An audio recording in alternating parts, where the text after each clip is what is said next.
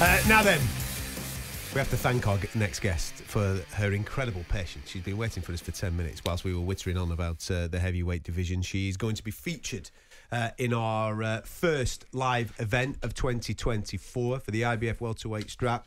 Mikaela Mayer very kindly joins us on the show right now. Mikaela, how are you? Hey guys, I'm doing well. How are you? Very well indeed. Happy New Year to you. Happy New Year. Happy New Year. In the car with the dogs. Of course, you know me. Not to take them to the PARK. I can't say the word out That's loud. it. But No, go on. Can I shout park? No, why have you done that? Why have you done that? Dogs are going to go crazy in the car. I want to see if they're going crazy. No, they're not even going. Please. They are with. I can't do it. They're always with Mikaela. Whenever you see those dogs are with her, apart from when she's training. You look really well. They're there too. Thank you. I feel really well. This is my first fight in a long, long time. Like since the amateur days that I'm not worried about weight. You know, I'm fighting comfortably, I'm training comfortably, and it feels great. Like I feel strong and happy, and I'm enjoying training more than I have in a long time. Just on that, on the move up to welterweight, Mikaela, is it a case of that is where the opportunity for you was, or is it a case of the body is now ready to be fighting at 147? So a little bit of both. I knew I was going to go up. I tried to fight at 135. Sorry, I'm trying to line this up. I tried to fight at 135 after 130, and it was still a huge cut for me. So I knew that I had to keep going. I didn't expect to go to 47. I expected 140. I said, okay, let me go challenge 140. Maybe let me look for a Katie Taylor fight. But Katie Taylor was busy. Chantel Cameron at 140, she was busy. Obviously, they have their trilogy coming up. And the next opportunity was to fight at 147 against Natasha Jonas. I got a call from Top Rank. They said, this is what's most immediate. Would Mikaela be willing to go to 47 already? And I said, hell yeah, let's go. Hell yeah, let's go. Let's try and become a multi-weight world champion. Well, on that note, I want to play something to you. It's not like us not to stir the pot here on talkSPORT. So let's get stuck in, shall we? Because Natasha Jonas was on The Breakfast Show a little earlier on this week. And it's fair to say that she's feeling pretty confident ahead of the fight with yourself. This is what she had to say. I think she's got a good amateur pedigree. Even the fight she lost, I genuinely thought she won. She's got, good hand speed, good work rate, and good basics. But I just think everything that she does, that I do better. Very complimentary, of course. She respects the skills, but she basically respects her skills a little bit more, stating that in every department that she believes that she is better than you. Your comments on that, Mikaela? That's how she should feel. And that is the type of fights that boxing needs, right? Like we don't need fights where the odds are a million miles apart. Like you want a fight that is close. You want a fight where, half people think one person's going to win, the other half think the other is going to win. So this is that kind of fight. We're giving boxing the fight that fans want to see. And it's two competitive females who are very accomplished, who have that experience, who have that pedigree, and who both believe are the best. So that's how she should feel. Obviously, I feel the same way. And that's why we're going to duke it out January 20th and see who's right. I was just going to say, what does she do well? What challenges does she bring you on January the 20th? I've said, I think the biggest challenge or advantage that she has coming into this fight against me is that she is southpaw. And I've faced southpaws before, obviously, with over 100 amateur fights, you have to. But as a pro, I haven't yet faced a southpaw. And so that has been my biggest focus this fight, is coming up with the best strategy against a southpaw, because it does change. It does alter the way you go into a fight. And I've always been a strategist. My coach, Coach Al Mitchell, in my corner has always been an extreme strategist. We always have a plan A, a plan B, a plan C. So I've been really focused on the proper technique and the proper combinations to go up against the lefty. But ultimately, you guys know, you see me fight. I love to bang it out. I love to put the pressure on. But I can also box. And so I think it's going to be a little bit of whatever she brings to the table too. I don't know if she's going to box and move or she's going to step to me. Either way, I'm ready for either one. I like to do both. So, we'll see. And you've also, what I was going to say was, you've also got continuity in terms of this being your 4th fight in a row in the UK. You love it here. You're very comfortable here. I imagine you're coming here fairly soon, in fact, because it's been a good time for you over here. And I'm expecting you, given that we're going to be in Liverpool for this one, to be bringing your guitar and playing a bit of music, because not a lot of people know how great you are playing guitar, and that your career was going to be in a band originally, wasn't it? Okay, I'm not bringing my bass, not a guitar. I played electric bass in an all-girl rock metal band for years coming up.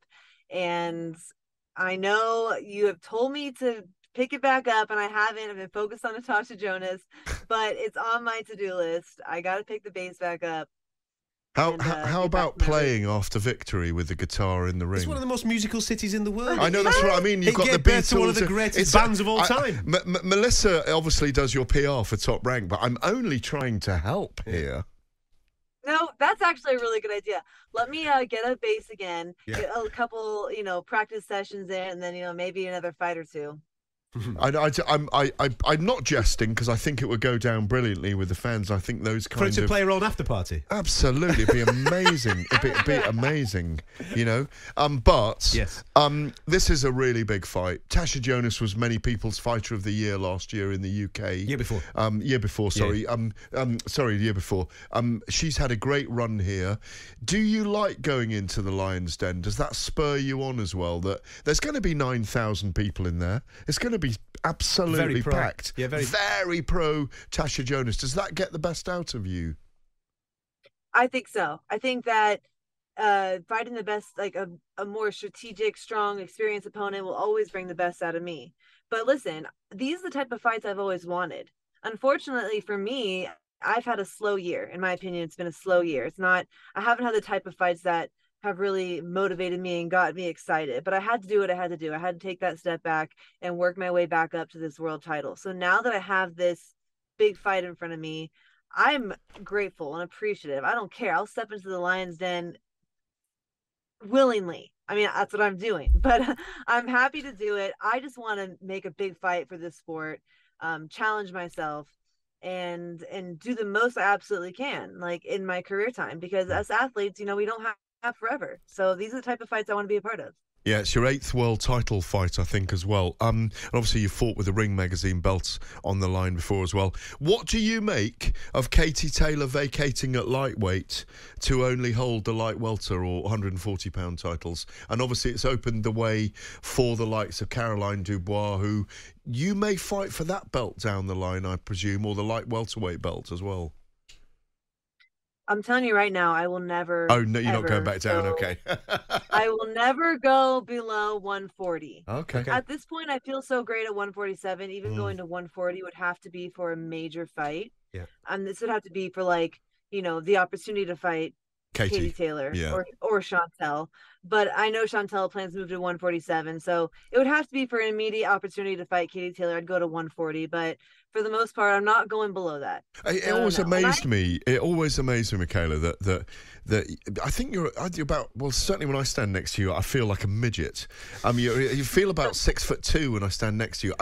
How on earth did you ever make super feather, honestly? Well, fortunately for me, I naturally have a skinny build. I have skinny legs and stuff. I come from a skinny family.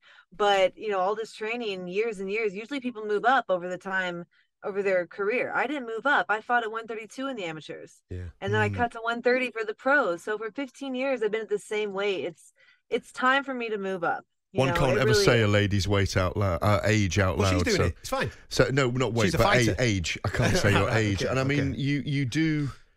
You hit a certain age this year, don't you? So it's time. I guess. I mean, I wasn't thinking about that. But thank you. Gareth. I've dug a hole there. Over to you, Adam. Here's my thing. I understand that athletes they have a short time frame to where they're at their peak. Yeah. But I also think that other factors come into play. So how many miles you have on your system and the work you put in. So I didn't take my first boxing fight until I was 18 years old. It's not like I've been boxing since I was 6, like most of these men who are peaking at 24 years old. I genuinely feel like I'm still peaking. I'm still growing into my own. It takes boxing is the hardest sport in the world for a reason. It takes so long, so many years of repetitively going over and over these movements that it takes time to get into your prime. And so I still feel like I'm there despite, being 33 years old this year. I still feel like I have a lot to show. So it's different. It's been different for us females. That's why you see most of the top women, all the girls in the pound for pound list we're in our early 30s. Sometimes some of these girls are in their late 30s. Natasha Jonas is 39. She's still a world champion. So I don't think, and especially with the science you have these days, things are changing. It's not so black and white, especially for us women. So don't worry about my age. Okay. It's all about how you feel on the inside. Absolutely.